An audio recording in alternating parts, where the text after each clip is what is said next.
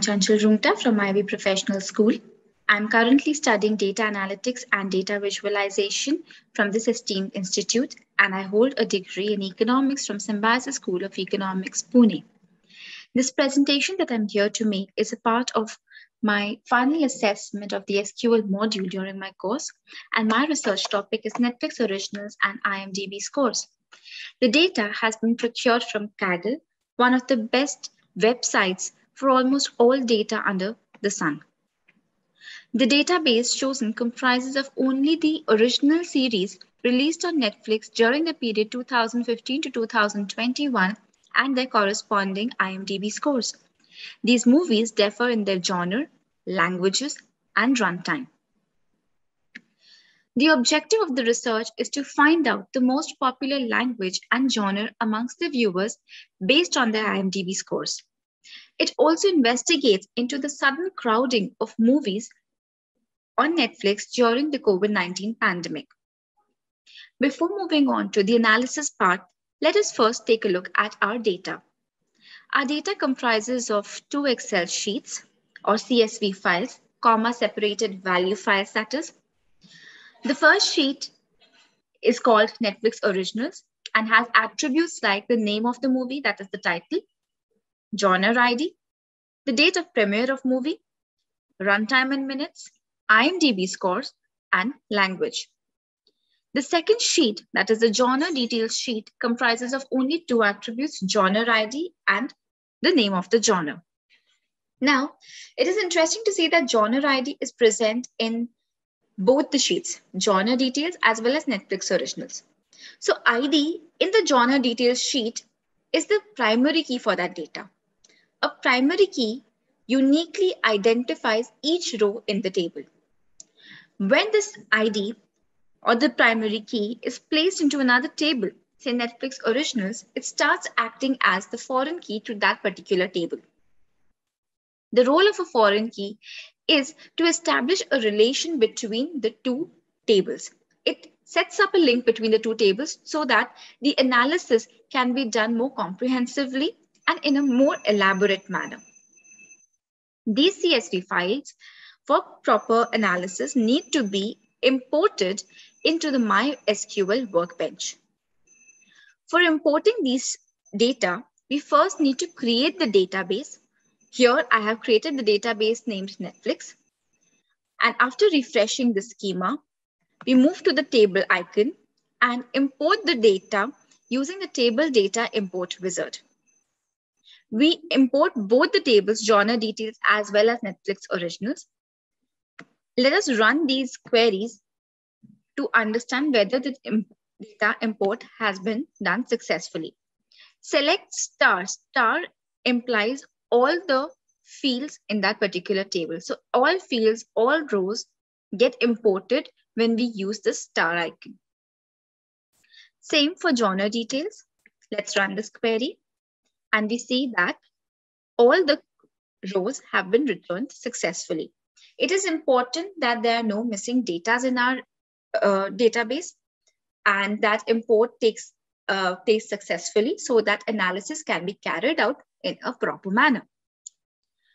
Let's move on to our analysis part. Now, before we start analyzing our data, let us look at the IMDb ratings. What are these ratings? IMDb ratings are votes that every released movie receives by its viewers.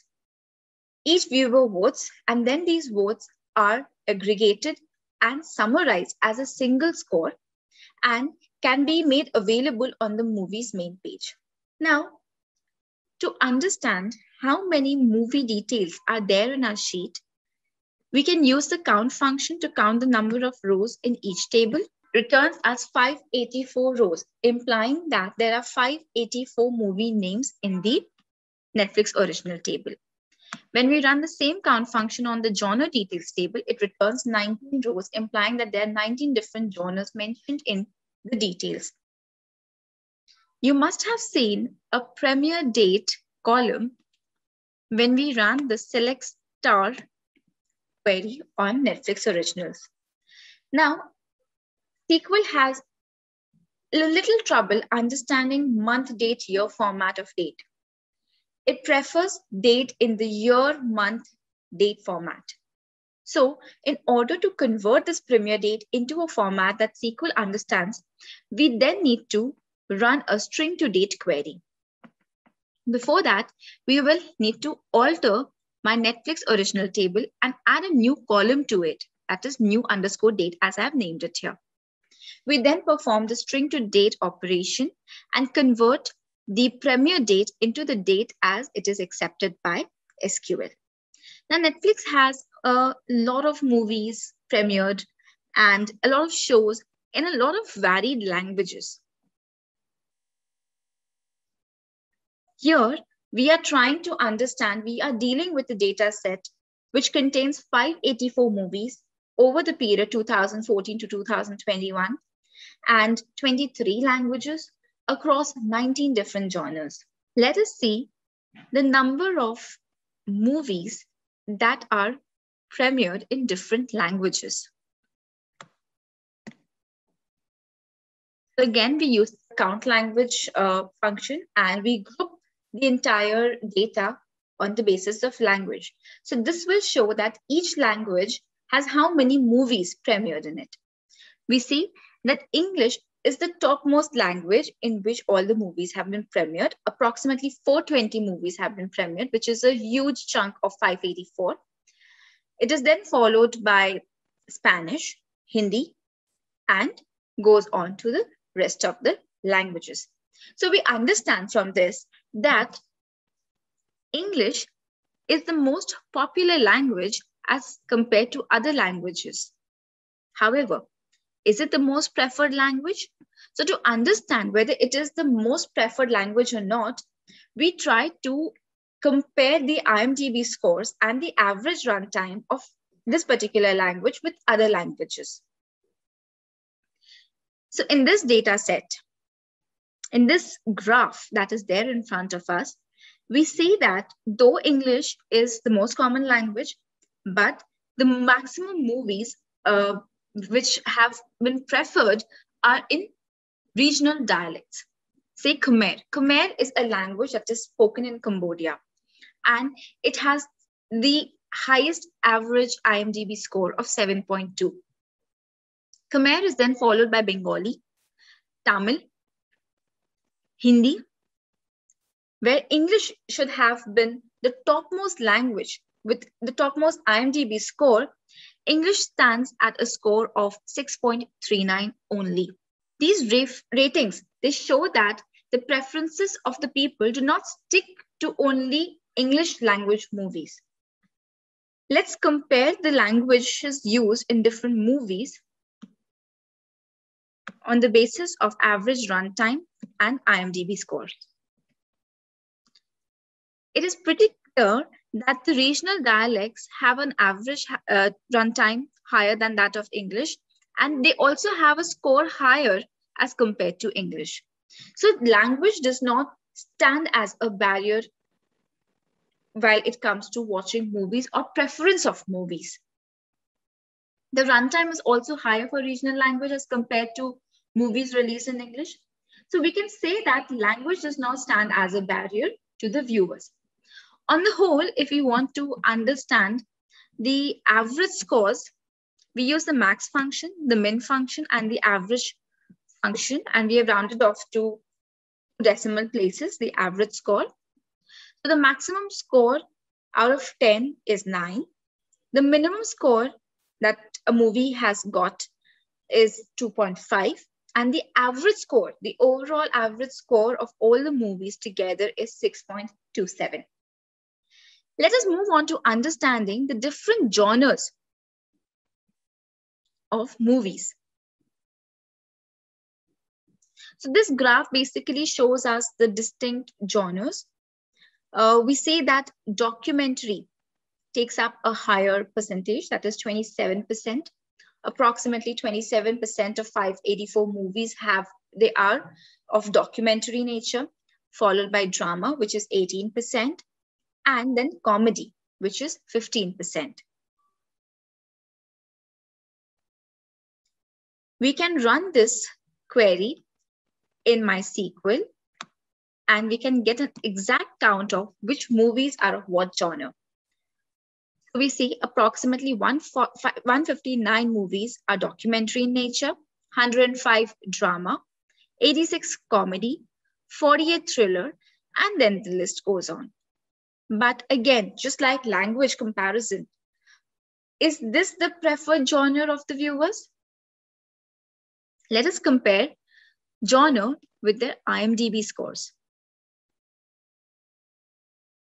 So we run this query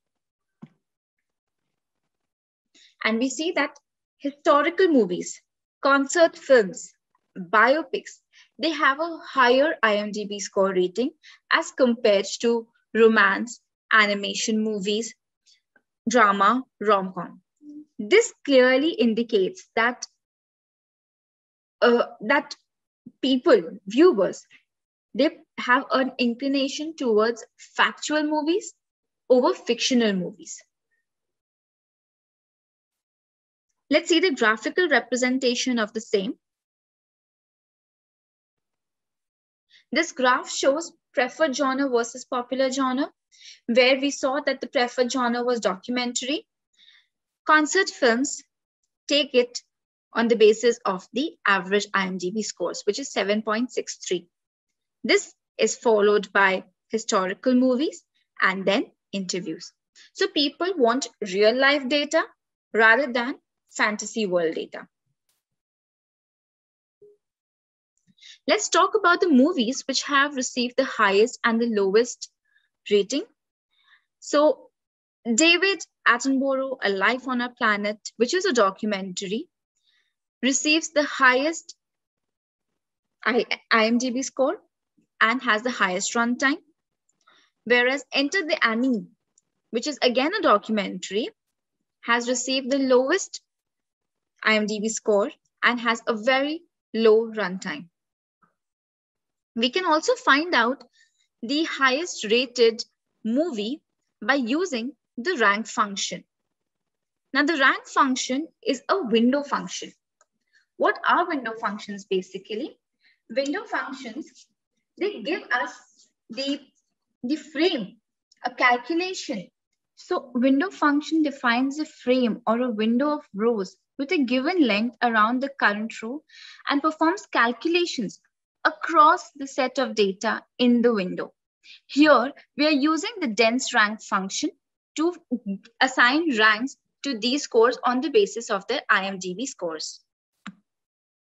So this gives me the dense rank. However, this is not the final output because we need to find out the topmost ranking movie. We need to use the output of this query as an input to my final query.